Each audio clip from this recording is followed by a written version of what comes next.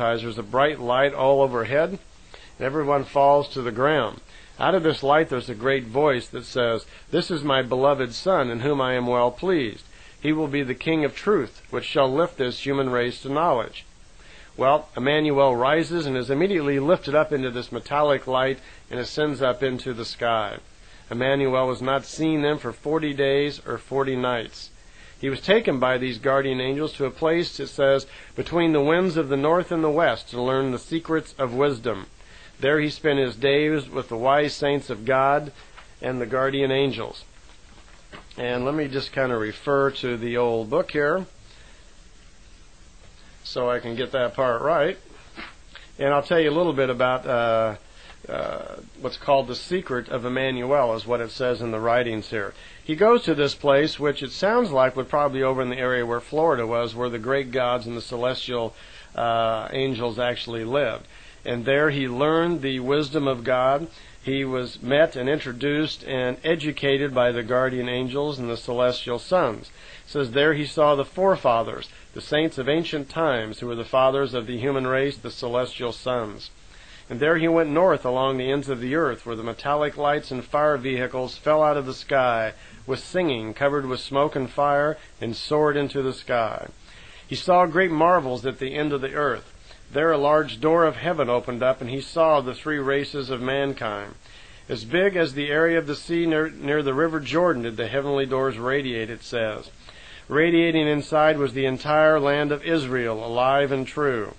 Behind the door was no hidden secret, for the Sohar entered the smallest spaces, it says, of the cottages and revealed the last to be known.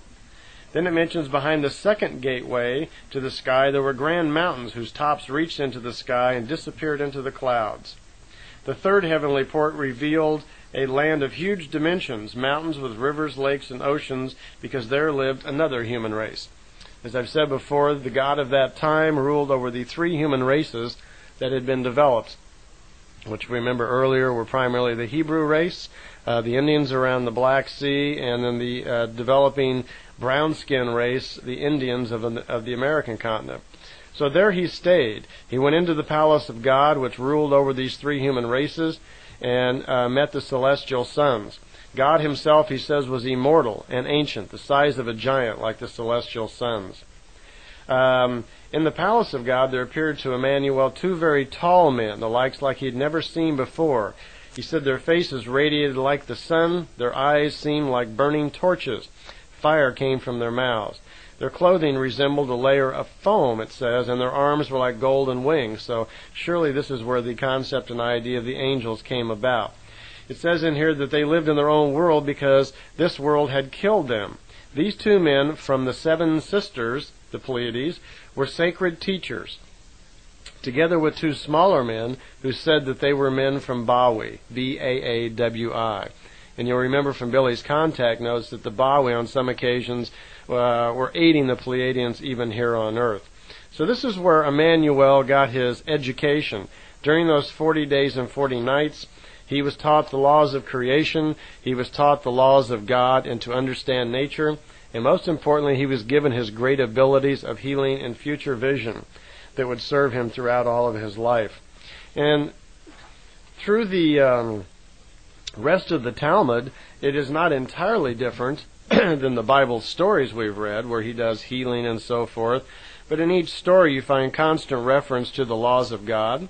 Nowhere in here does Emmanuel ever talk about being the Son of God. He always attributes his father as being Gabriel of the celestial sons.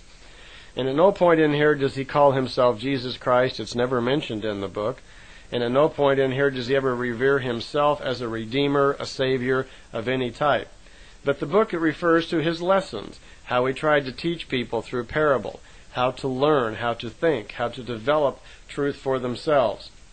He spoke to them continually about the will of the Spirit, how to develop strong will through the laws of creation and the knowledge of Spirit. The stories of healing lepers and so forth are in here. In the house of Peter, where he brings a woman back to life and so forth. the healing of the two possessed. It's also in here all about the disciples. I've read this over several times, and again, it's fairly similar, many of these stories, to just as the Bible stories that you've read.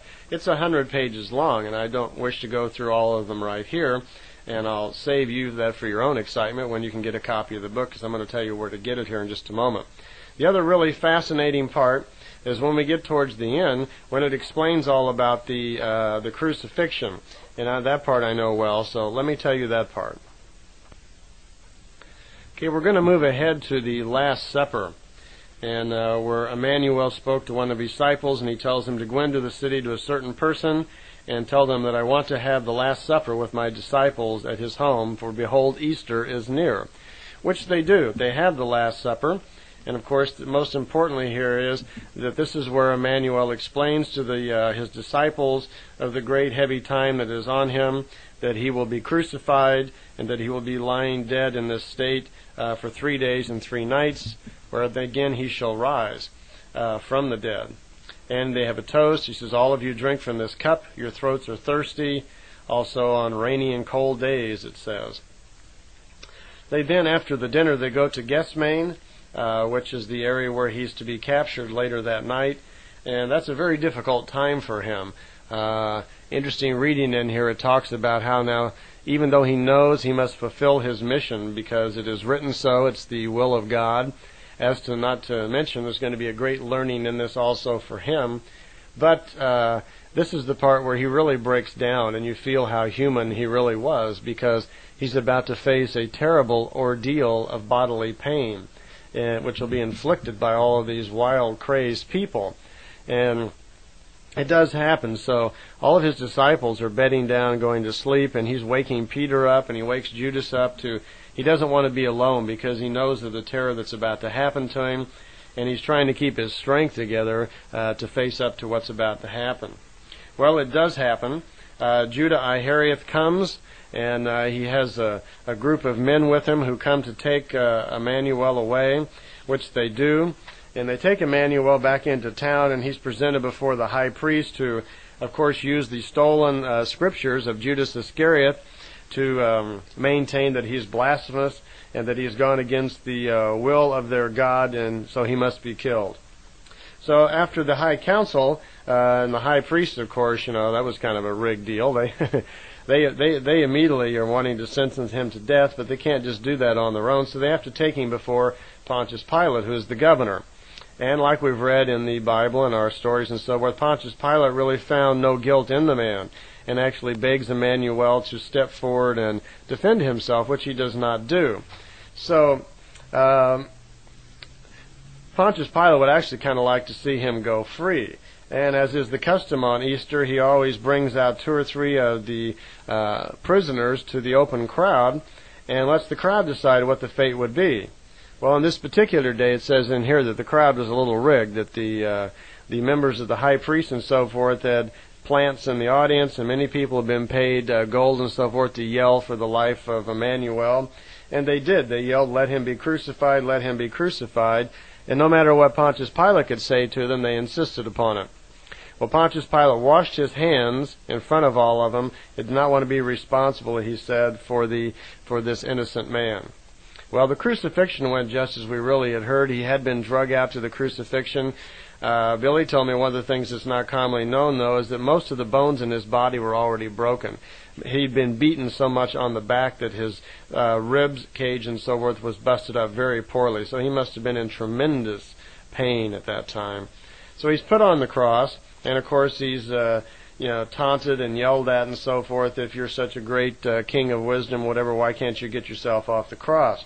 There's a tremendous storm which lasts for about 3 hours while he's still on the cross. And after that time, it looks like he's just